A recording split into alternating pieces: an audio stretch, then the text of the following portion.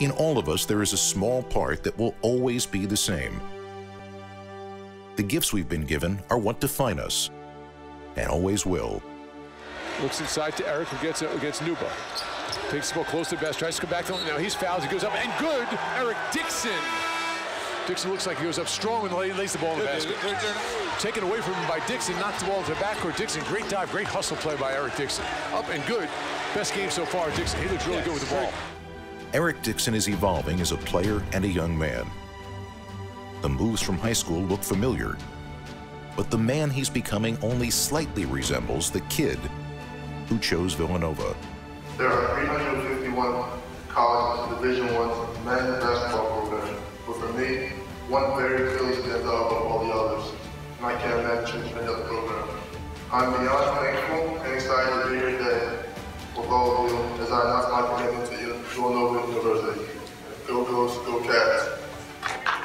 The journey to Villanova from Willow Grove and Abington High School was a short one, but for a young man who's played with USA Basketball overseas in France, the world is expanding every day. First time ever going out of the country, so that was something new. It was definitely a hostile environment, a different game. It was great. It was honestly great. Physical, tough, great learning experience. 19-hour travel day, though, I could do without.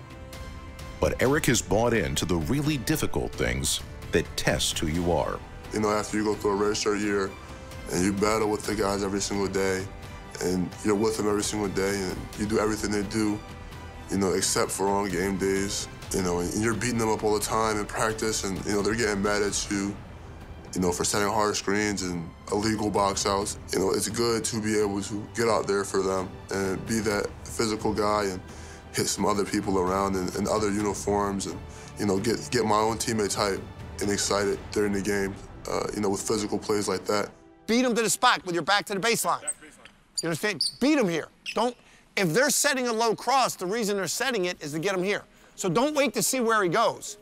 I never try to look too big picture, too far ahead, and I never try to get too caught up in the past. I always try to keep it present time. So, you know, for the day, I'm trying to get better at finishing my right hand, and that's what I'm working on. And if I get that done, then I feel good about it. But if I'm working on jump shooting or defense, if I get either two of those things done, I feel good about it. So I just take it, you know, day by day, goal by goal, really try not to look too far ahead, you know, at all.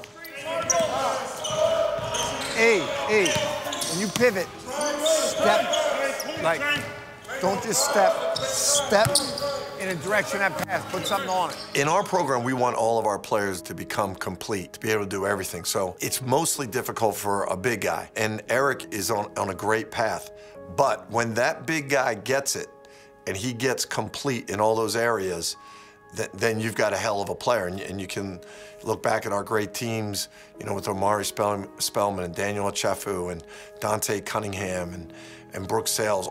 When those guys get it at that position, you've got something really special. And we think Eric is definitely on that path. That's a good job, E.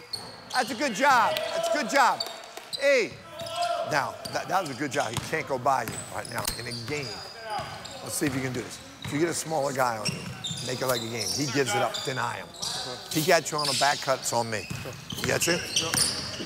But you're gonna do something that's gonna help you in a game. You understand? His evolution is understanding how to play Villanova basketball for 40 minutes, every possession. When you come here, you think you're playing hard, and then you realize, oh wow, when I thought I was playing hard, you're not really. That's something that I had to learn as a player. Being in those big-time games, playing the Final Four, Sweet 16, now I realize what it actually takes to play hard. Not what you think is playing hard, but our expectations of playing hard. And Eric Dixon is starting to realize that, well, wow, now that I see why you guys were on me last year and the year before, especially when I redshirted, you guys are treating me like it was a game day, but we're trying to prepare you for these moments.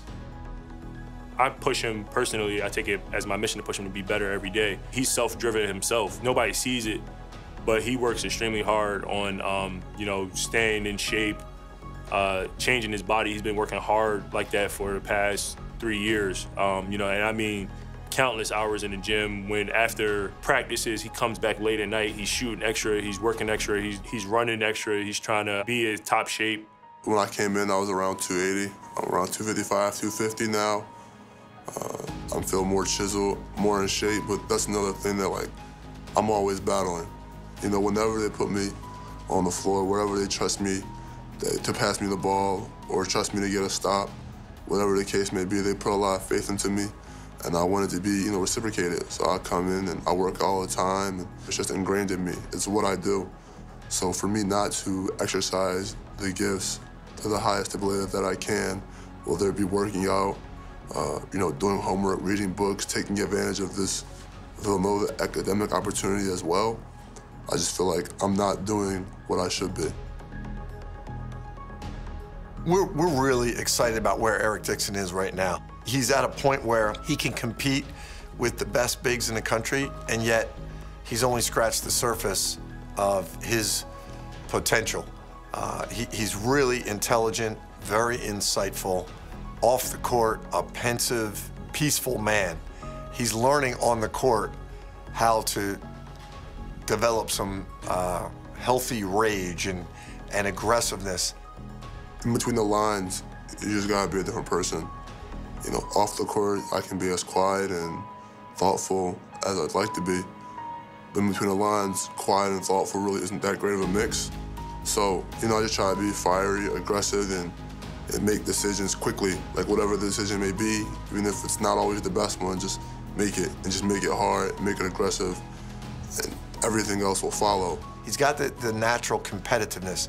He's got to learn to bring that with a consistent level every possession, and that's where he's really starting to improve.